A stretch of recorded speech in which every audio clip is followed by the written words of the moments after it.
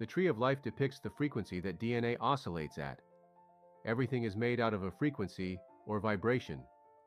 The wall before me, a manifestation of vibrational energy, could be traversed with one's hand if attuned to its frequency. Genetics carry unique vibratory signatures, detectable by technology, a capability harnessed by secret space programs, to identify diverse life forms based solely on their genetic frequencies.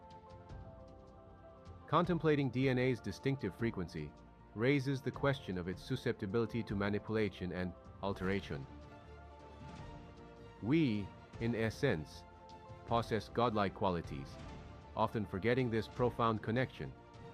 As comprehension deepens, one becomes acutely aware of their position in life, a synergy between the tree of knowledge and the tree of life.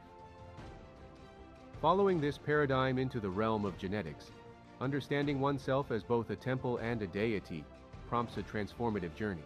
As we grasp our divine nature, the chemical structure of our DNA undergoes modification, echoing revelations from modern physics. In essence, the tree of life becomes a metaphor for actively shaping one's DNA and consequently one's identity. Modern physics affirms that personal thoughts and belief patterns wield the power to influence DNA, as even a slight alteration in the local electromagnetic environment can impact the information processed by DNA.